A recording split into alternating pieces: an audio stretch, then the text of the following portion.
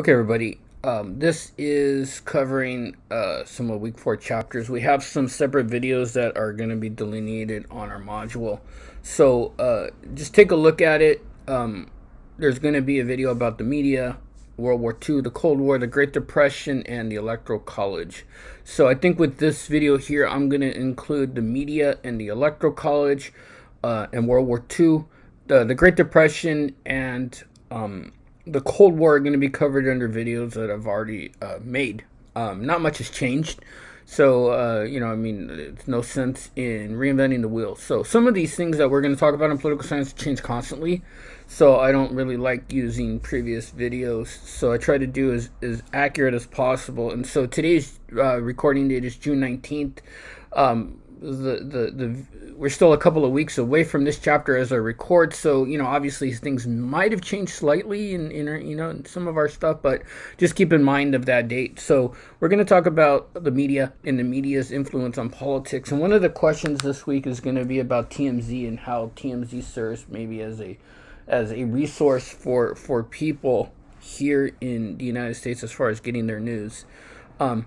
So the people that control the news are among the most powerful people in our country, whether it's Rupert Murdoch, Les Moonves, Disney. All these people that control media can also see themselves as a active participant in politics. They can, in a sense, report disasters, report events, give us meanings to events, determine what's important, and it's at times challenge government officials and define what might be the problems in society. If you look at this link, this is going to show how most of the masses get their news. I'm going to go ahead and spoil this for you. Most of the masses get their news from mobile devices. And that's, something that's kind of been in vogue in the past 4 or 5 years that, I have Channel 10 News here in San Diego. I have notifications that they send when certain news events happen. Some people might have CNN, some people might have Fox, some people might have MSNBC. But for the most part, we all use kind of our mobile devices to get our news. When we talk about the media and kind of the myth of the mirror, part of our media elites claim that, their actions simply mirror reality. And the media has the power to elevate some national issues and ignore others, elevate obscure people, and, reward some politicians. And we look at Twitter, and then we usually can see people saying, well, why isn't this news? There might be some instances where the news media might repress certain stories. There's some instances where the news media might also kind of push up stories that we may not think are as important. And, people as well, we have obscure people who are elevated. I didn't know what a Kardashian was until the O.J. Simpson case, right, in 1995, 96. And now they're part of our everyday lexicon, right? If we look at 2020, here are the newspapers with the biggest circulations. Now, I couldn't get a real definition on what these numbers involved. Was this home delivery, or were these a home delivery included in people going out and buying a paper at a newsstand or Starbucks or whatever? And I understand now Starbucks isn't really selling newspapers anywhere. So what I guess this is trying to come out of this is that we look at these numbers, we can see a lot of these papers are located in highly populated areas like New York, LA, Chicago, DC, which isn't really that populated, but outside DC, Virginia, Maryland, kind of that Beltway area is a lot of people.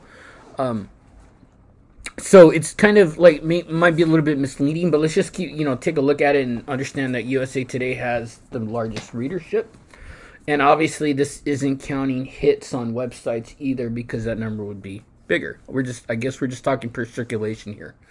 What are the functions of the media? They decide what and who are newsworthy, what's allocated TV time and space accordingly. They can create events, issues, personalities, much like what we just talked about.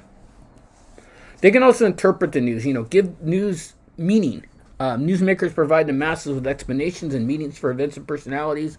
This is done through news specials like Dateline, or maybe there was an old show that I used to watch when I was younger, 2020. I'm not quite sure if it's on anymore, but it used to be a news program, some very, very interesting stuff that was put on. And then we have our traditional ideological talk shows like Carlson, Hannity, Rachel Maddow, which, kind of push across more of an ideology as opposed to, in essence, news stories. The news media can also socialize us. They teach us what the elites' preferred political norms and values are through news and entertainment. And we pretty much can understand which candidate is going to be for what issue and how they handle and all of that. Social media has also become a very, very important tool in not only news making but also campaigning. When we talk about campaigns and elections, we're going to talk about the influence that social media has on it, and it's a very, very profound influence now. Blogs, individual run websites, do have an effect, but I think if we would rank stuff in order, it would be, for the most part, social media, things like Twitter, Instagram, Facebook, that can reach a wide variety of audience in a short amount of time. And the best thing about these things are they're free, right? You can still have blogs, or like what a lot of people call now vlogs, where they, upload a video to YouTube and use it as a way to influence people. Websites can cost money, just for the hosting and the maintenance.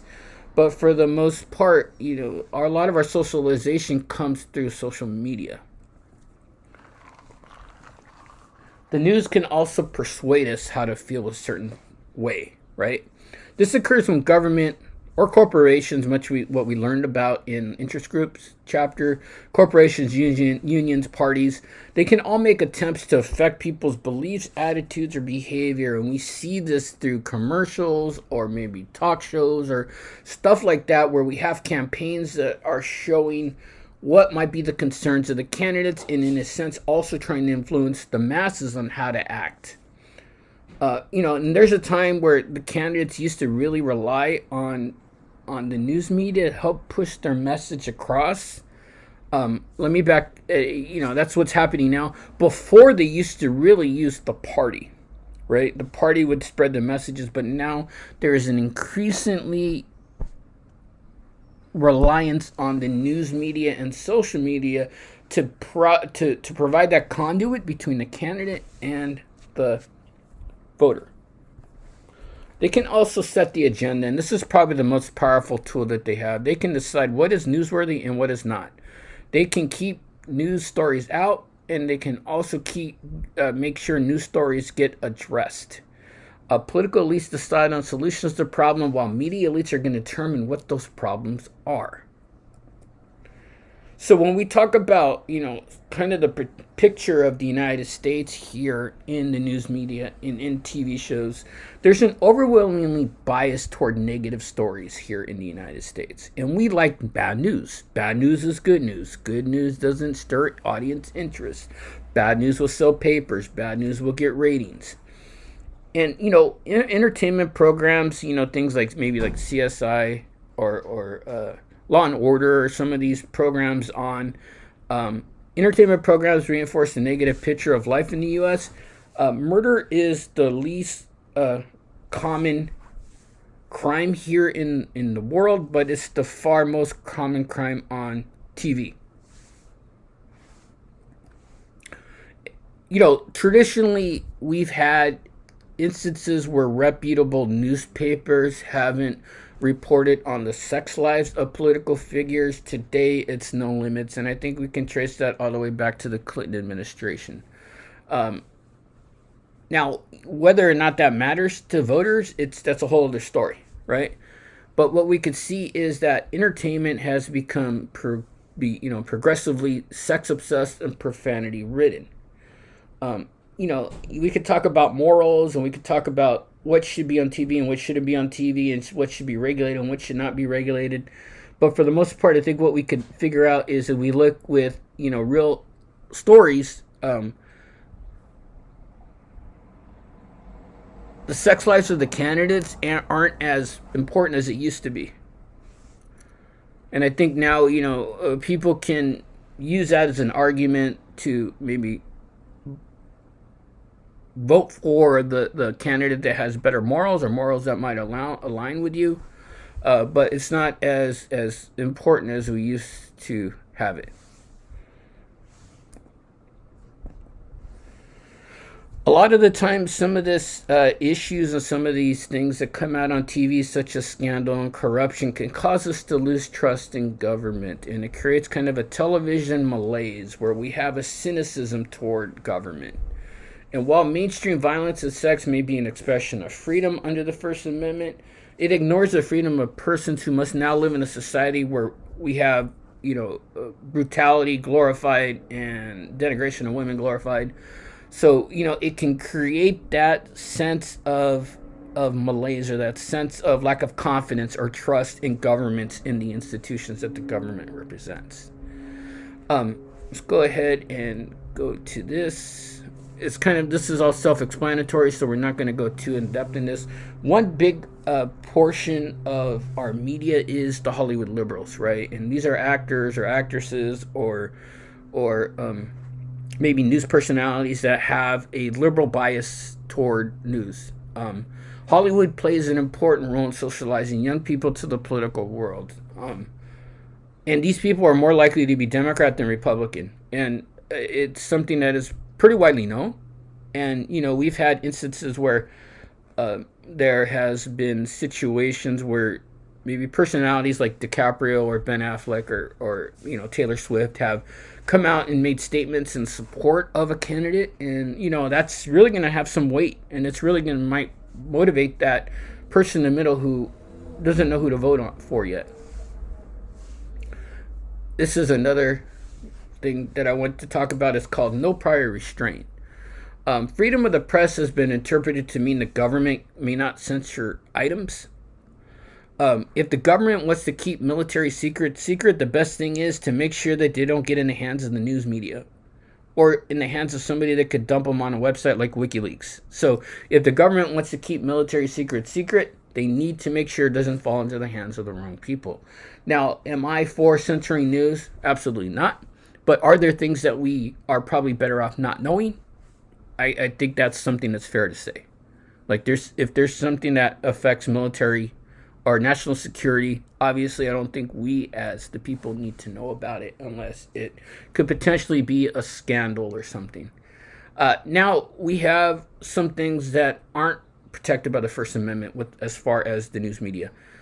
Libel and slander. Libel is written, slander is spoken, and these are falsehoods that are made about people that could create a negative effect to their reputation, and these aren't protected by the First Amendment. And in order for these to be constitutional or to be allowable, there has to be an absence of malice. There is something called the Sullivan Rule, and there's a court case called New York Times versus Sullivan where the actual malice standard requires that the plaintiff in a defamation or a libel case must be able to show that the statements made by the other side were false and acted in reckless disregard of its truth or falsity. So basically, this really puts a high burden on the plaintiff to prove that the defendant's intentions were done with malice.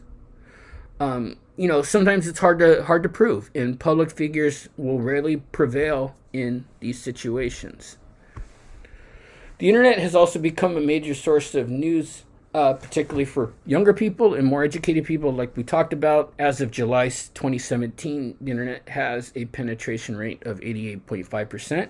I checked some figures for July 2020, and it was roughly the same, even though I think it's still a little bit understated. I wouldn't be surprised if it is up to 95%, but I couldn't find anything to substantiate that.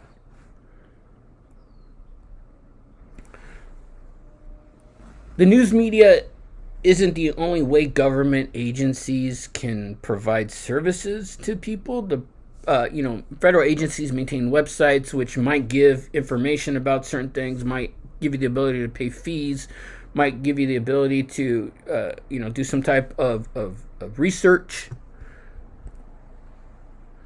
But what we can truly say is that the internet cannot be restricted.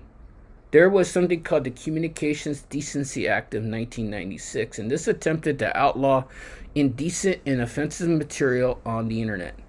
This was declared unconstitutional in 1997, and it basically says that the government can't limit the adult population to consume what is only fit for children. So basically, what it's saying is the government cannot censor the internet. And when we talk about obscenities and stuff like that, we'll go into it in a little bit more detail in a future class, because there's going to be some tests that you could put material through to see whether it's indecent or not. But we do have a bureaucracy that checks on whether or not something is considered to be indecent. The Federal Communications Commission is an independent agency or a bureaucracy that will show. Hold on, I lost it real quick. That will regulate interstate communication by radio, television, wire, satellite, and cable. Like I said, this is part of the executive branch, and it's bureaucracy where the head is appointed by the president. They monitor free airwaves. There's a gentleman named Howard Stern who had a radio show on over-the-air radio from 1990 to 2004. He was issued a fines totaling $2.5 million.